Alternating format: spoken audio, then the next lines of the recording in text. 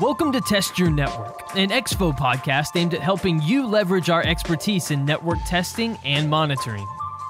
Through guest interviews, trending discussion topics, and more, you'll gain actionable insights about successfully deploying next-gen networks, including 5G. Welcome to the Market Scale Software and Electronics Podcast. I'm your host, Shelby Scarhawk. Today, we are sitting down with Maury Wood, Business Development Manager for North American Key Accounts of EXFO. Maury, welcome. Thanks, Shelby. So today we're talking about dense wavelength division multiplexing for 5G deployment. Say that 5 times fast.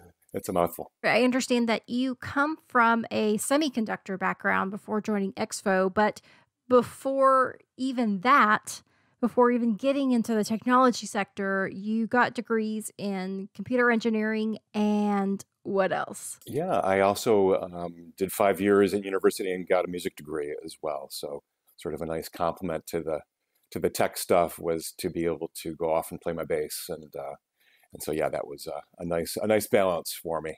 So this was a way to assure that you got the dual degree in case your dreams of a rock star aspirations didn't take off. You got it. And in fact, they did not. Surprise, surprise. Yeah. Well, you did find your way to EXFO. So tell me a little bit about how you got there and what were some of the early challenges that you faced when you got there? Yeah. So as you said, I did spend many years in the semiconductor industry, and the gateway there was that the projects I worked on were related to communications technology. So sort of initially, dial-up modems to date myself a little bit, and then through broadband wireline modems. And then the sort of the high ground here for communications is optical technology. And I managed through some other connections to join a competitor of EXFO, but in the optical test equipment world. And that's led to my role at EXFO. But yeah, it's what's interesting, I find, actually, in terms of some of the challenges, or I guess I would say one of the reasons why I think that background in wireline, older copper-based broadband technology carries over is because it turns out that a lot of the same, I think surprisingly, at least for me, a lot of the same algorithms and things that are used in things like DSL and in cable modems, which are based in copper media, carry over right into the optical domain. And so, in fact, from a signal processing perspective, it's really quite similar. So that background has been a good foundation for the work I'm doing now with EXFO. Absolutely. Well, working in the industries that you have, obviously in the technology sector, cost is always a pervasive factor in bringing something like 5G to the mainstream. So will you kind of give us a primer on what EXFO does in terms of bringing DWDM kind of more mainstream? Sure, absolutely. Wave division multiplexing has been a technology that's been around since, I think, if I'm not mistaken, the 80s, something like that, when the first demonstrations were made. And to make things simple here, the beautiful thing about light and about sound too, and I think I can make the analogy using sound, it goes back to my music background, is that our ears are able to hear simultaneously low sounds and high frequency sounds, which of course is why music and other things are so beautiful to us. And it's the same thing with light, whether that's going through the atmosphere and into our eyes or laser light in glass fiber. It turns out that different frequencies of light don't interfere with each other. And so if you're carrying information on a lower frequency or higher wavelength of light, you can pass that without any sort of interference with a higher frequency or light wave and be able to recover those at the far end without any interference and be able to exploit that characteristic. And so in the case of wave division multiplexing, you're literally multiplexing different wavelengths of light on the same fiber. And there's a couple of different flavors of that. There was a so-called coarse wave division multiplexing, in which the wavelengths occupy more spectrum, optical spectrum on that fiber. And then dense wavelength division multiplexing uses much more narrowly spaced lasers. But it turns out that even if only separated by by nanometers of wavelength that, again, as long as you've designed the system properly, those different wavelengths can be recovered and the information modulated on those light waves can be received and recovered without any sort of problem at great lengths, at great distances, up to, say, 80 or 100 kilometers. And so this has been around for a while. The technology has been feasible. It has been used in core networks really for decades now. And I think that coming back to your question with respect to cost, 5G is driving a lot of different sort of consumer level promises of higher bandwidth, lower latency, which is sort of the delay one experiences with different services on the internet, better connectivity and coverage. But those things come at sort of the price of needing to have optical networks that service the radio base stations for 5G wireless that have a lot more bandwidth. And so that presents a big cost element to the big companies, the big communications companies these days, they're not telephone companies so much, to provide those services. And so there's really two ways, I think this is pretty intuitive, that you can get more bandwidth to these radio base stations for 5G. One of them is sort of the blunt approach of just burying and stringing more optical cable to provide more fibers over which you can carry more information. But the nice thing is that the alternative to that, and I should just say before I go on, it's not only just the cost of those cables and the labor involved in establishing those cables, Shelby, but it's also the fact that those cables, particularly in urban areas, impact people. They impact them with respect to having to dig up, retrenching and getting the rights of way, the municipal rights of way to do all that work. It's extremely labor intensive. And in many cases, it's not even just that it takes money to do that. It takes time. And of course, in our business world, time is money. And there's a great deal of pressure on these major wireless service providers to get 5G services into the hands of their customers. And so this is where the idea of wavelength division multiplexing comes along. Most fibers in the world, on the planet these days, are carrying probably one or two wavelengths.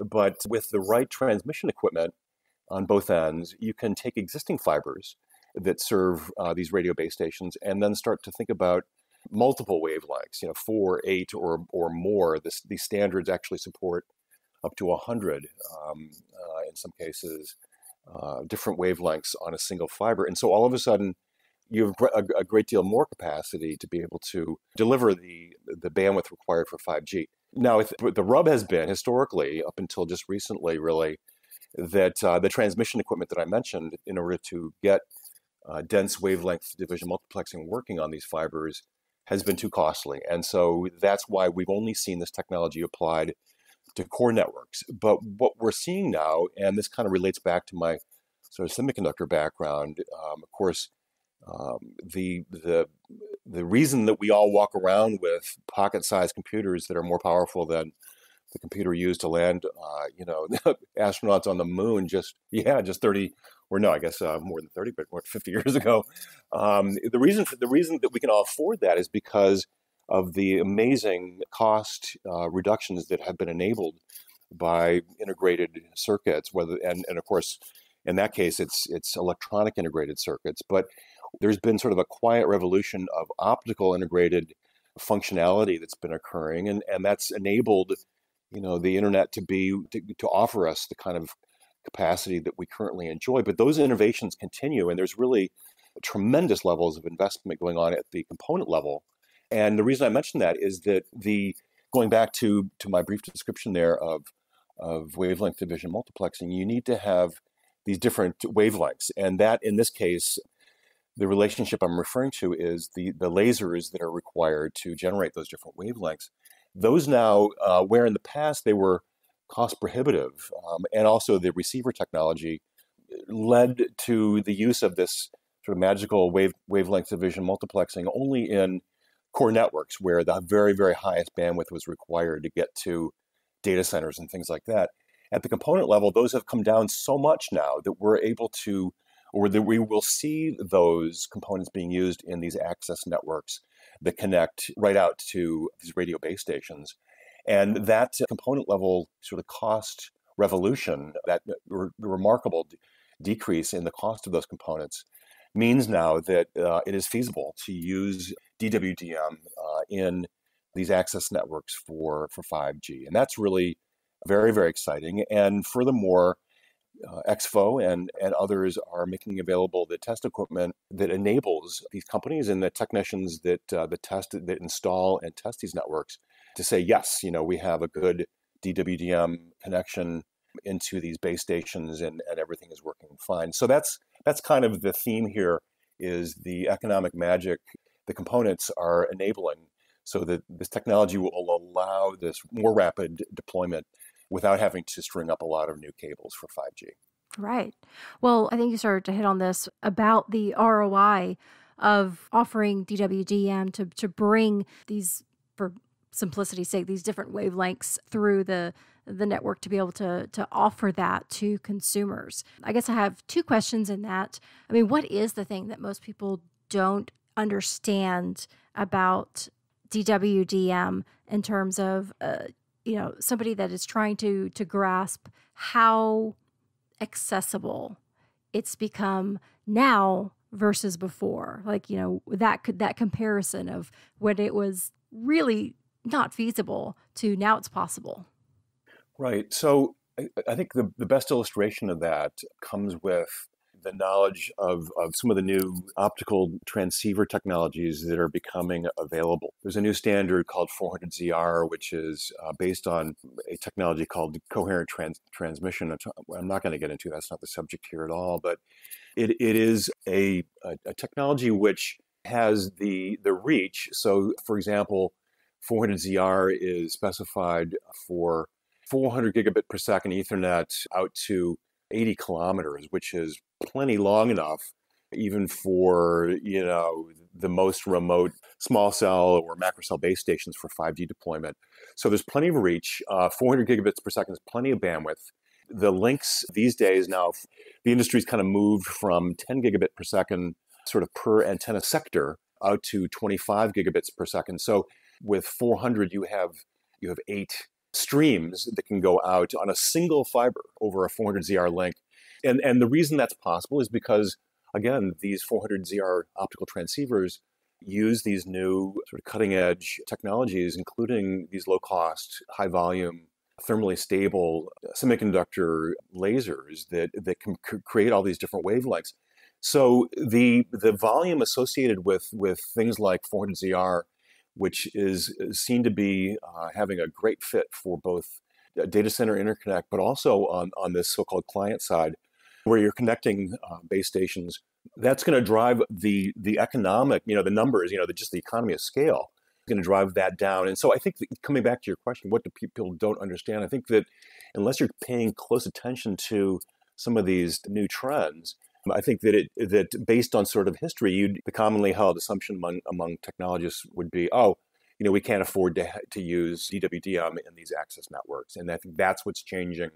Again, EXFO is offering the tools to be able to test those networks. And so all the pieces are kind of falling into place to make this possible. And I think that's coming at this sort of ideal time, right at the beginning of the massive deployment of 5G, where you just need to have all this capacity. And here it is. It's all ready to go for the mass market.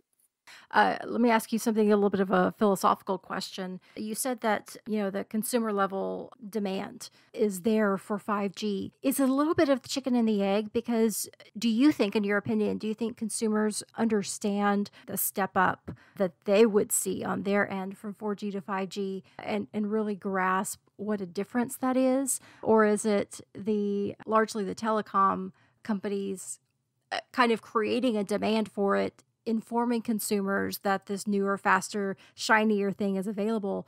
So it's a little bit of a industry-led demand, if that makes sense. You know what I mean? Absolutely. No, I agree with you. I think that, there has been, I would actually even use the word hype. I think there is a lot of consumer level hype about it.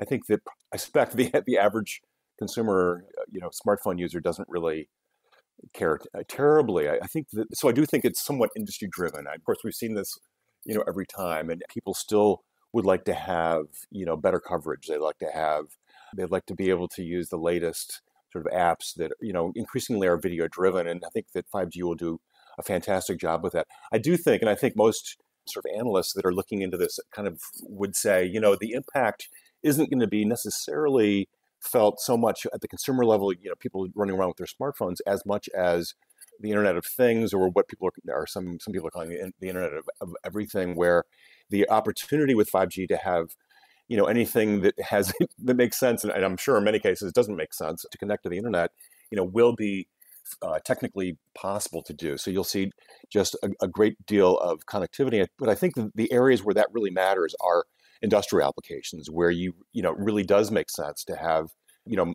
having the ability to monitor process and do process control in every element of a factory, or other things in the home, monitoring energy use and video doorbells and all kinds of things. But I think the other one, the elephant in the room, so to speak, and something that I think there is consumer interest and in some cases enthusiasm for, is autonomous cars.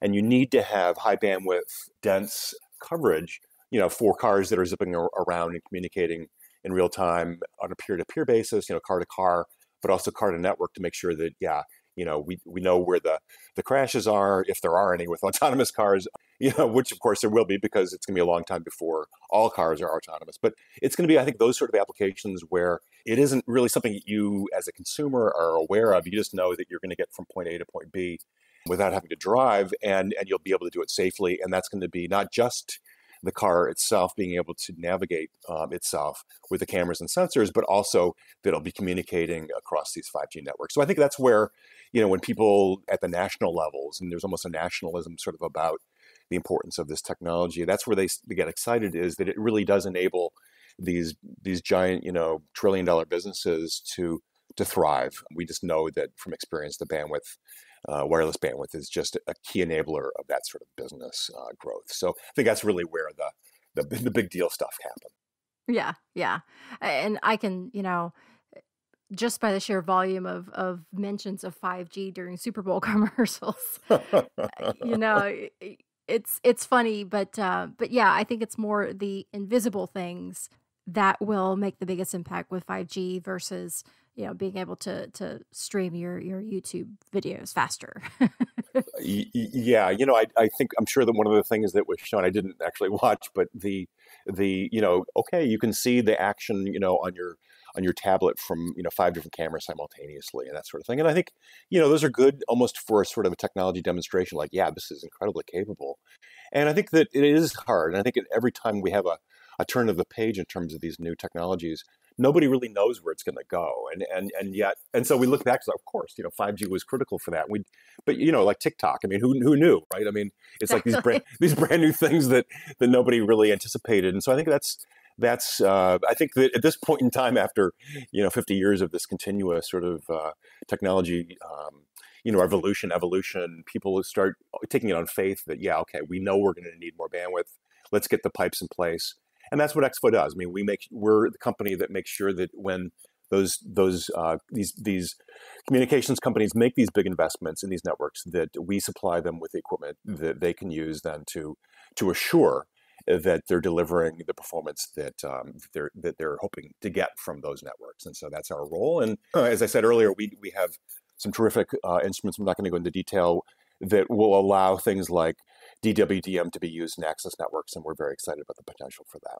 I kind of see it as, building the roads and the highways before the traffic jams start. So in high growth areas, there's going to be more cars, more people, more access needed. And so instead of waiting for those backups to occur, they are forward looking and seeing where those roads need to be. Exactly. Isn't it nice that in at least this one case, there are a lot of people focused on trying to solve the future problems, as opposed to waiting for those problems to inundate us before we try to solve them. So no, I think you're absolutely right. And of course, it's good business as well. I mean, this isn't all charity work. It's because those are going to drive a ton of, just almost unimaginable levels of economic development across the economies of the world. So it's a big deal, and it's like you said, it's proactive. it's moving things in the right direction. Thankfully, the tools and the technologies are in place to make all this work. Well, fantastic stuff. I really enjoyed the conversation today, Maury. Thank you so much for joining me. Thanks, Shelby. I appreciate it. And that does it for this episode of the Software and Electronics Podcast. Until next time, I'm Shelby Skerhawk.